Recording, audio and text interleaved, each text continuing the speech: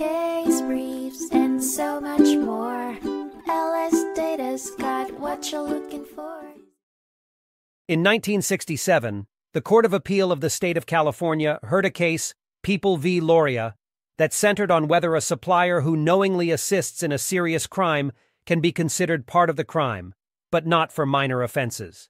The defendant, Lauria, owned a phone answering service and was accused of being part of a prostitution conspiracy with 3 prostitutes who used his service for their business. During the investigation, police focused on the 3 women, and a policewoman signed up for the answering service, hinting at being a prostitute. Lauria assured her the operation was discreet. However, when she complained about losing customers and needing more, Lauria did not respond to her hints. The prosecution argued that Lauria's knowledge of the illegal activities made him part of the conspiracy. But the trial court dismissed the indictment due to lack of probable cause. The Court of Appeal affirmed the dismissal of the indictment, citing insufficient evidence implicating Lauria in illegal activity. The court recommended combating prostitution through civil remedies, such as licensing phone answering services and revoking licenses for those who tolerate prostitution. Moreover, providing telephone answering services in aid of prostitution could potentially be made a crime.